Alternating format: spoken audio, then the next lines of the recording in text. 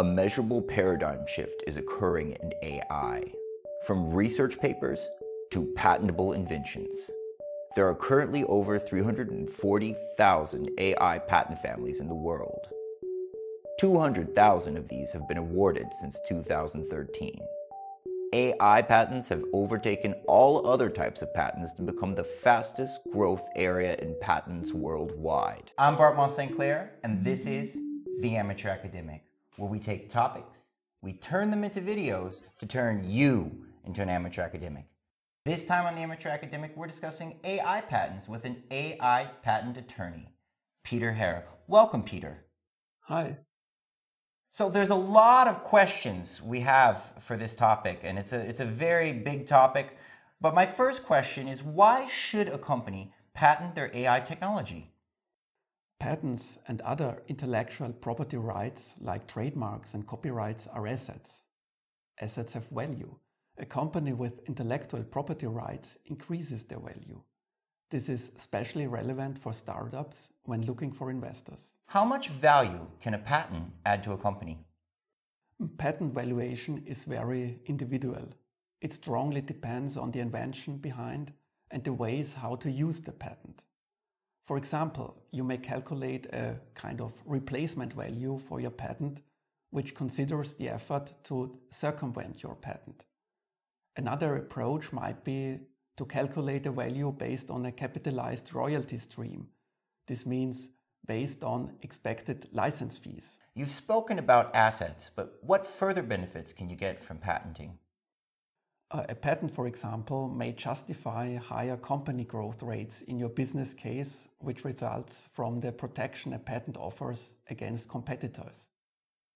Another benefit is that a patent represents a security that can be sold separately if necessary. Banks and investors love securities. It also has a benefit for the founders. The founders may keep a larger share of their company when inviting investors to fund the company, as patents represent value. How many patent applications should a company file? This differs from company to company. Startup companies with a strong technological background file on average 5 to 10 patent applications to secure the key aspects of their technology. When they grow, they permanently secure new technological aspects in new patent applications. While small companies limit their patenting strategy to the key aspects of their technology, large companies tend to patent as much as possible. The reason is simple. Patents are assets and protect you against competitors. I guess the most important question is, what exactly is a patent? Good question. First of all, I will tell you what a patent is not. It is not a trademark. A trademark protects the brand of your product. You may use it to protect the brand of your AI product or service.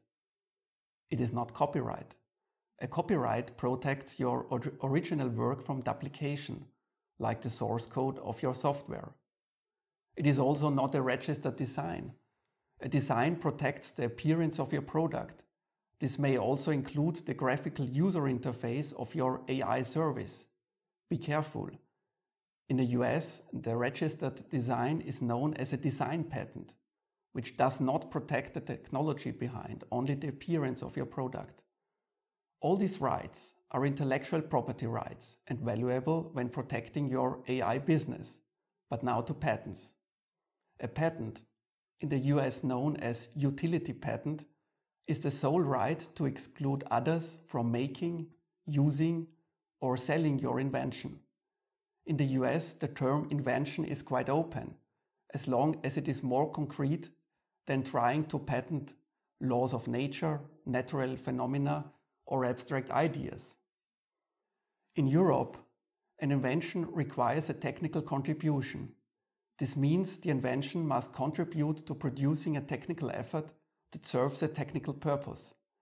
This definition is narrower than in the US, but there is a tendency to end up with similar results while using different terminology. You spoke of differences between patents in the US and in Europe. Could you perhaps tell us more about the differences between the two?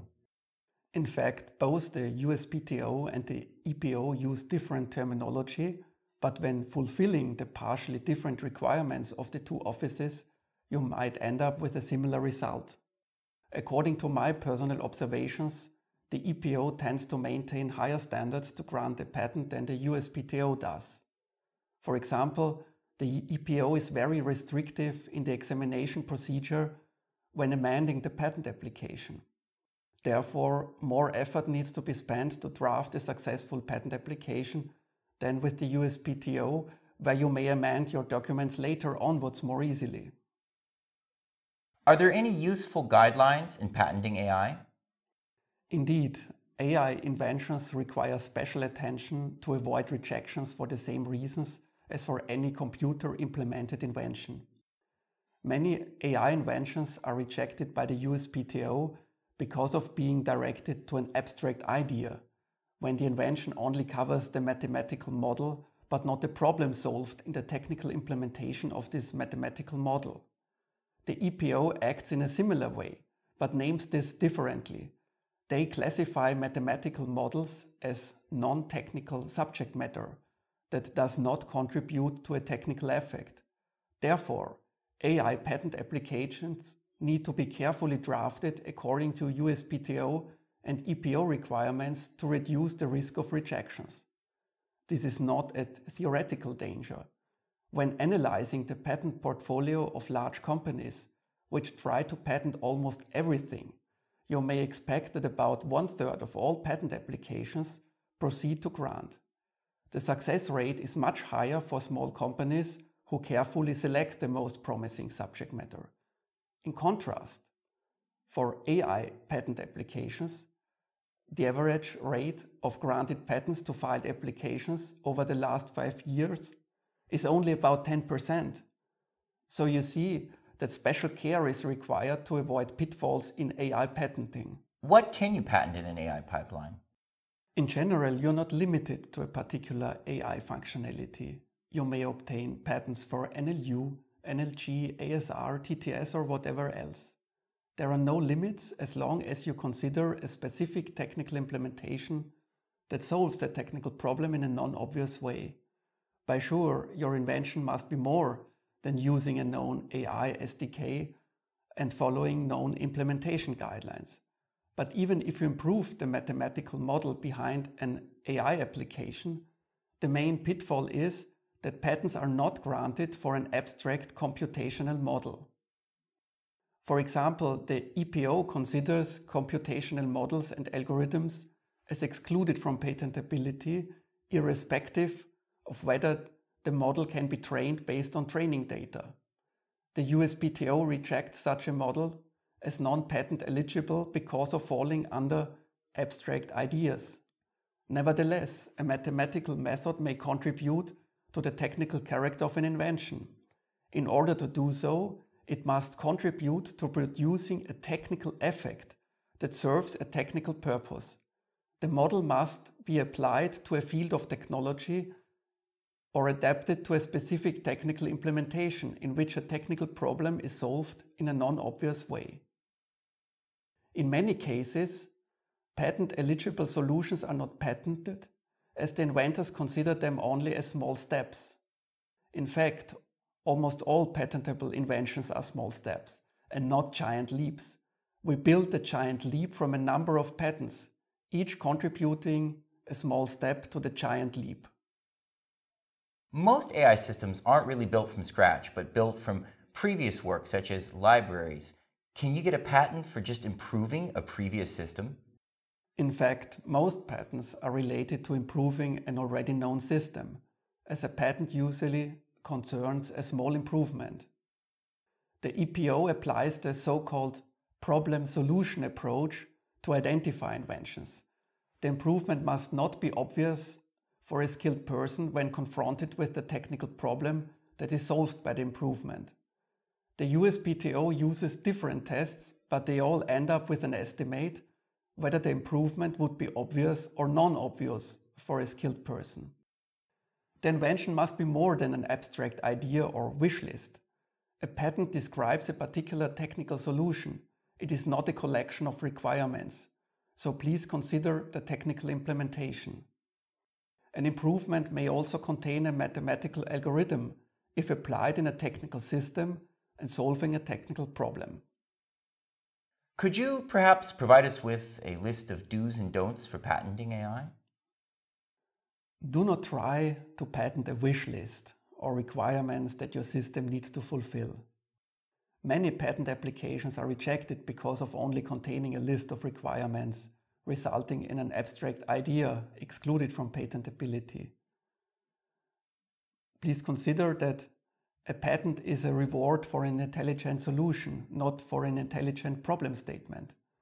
Have a close look at your technical solution. Talk to your engineers. Did they identify any pitfalls when implementing a particular feature? Any technical problem overcome may contain an invention. The technical solution needs to be non-obvious for the skilled person. There is no patent for cooking according to a recipe, but rather for creating a new recipe or improving an existing recipe.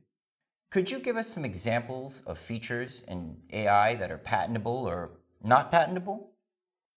For example, in the field of CV, optical recognition of low-level features might be patentable. The classification of digital images, videos, audio or speech signals based on low-level features are typical technical applications of classification algorithms. Such features are considered as technical and they contribute to an inventive step if the implementation is non-obvious for the skilled person. In the field of NLU, text classification based on content might be non-patentable. According to the EPO, it is not a technical issue whether two text documents in respect of their textual content belong to the same class of documents. The reason is that the classification follows rules outside the technical context. For example, a business rule to identify an invoice. If the invention is only in the mathematical algorithm that classifies the document without any further inventive implementation details, no patent can be obtained for such business rules. Please don't give up too early.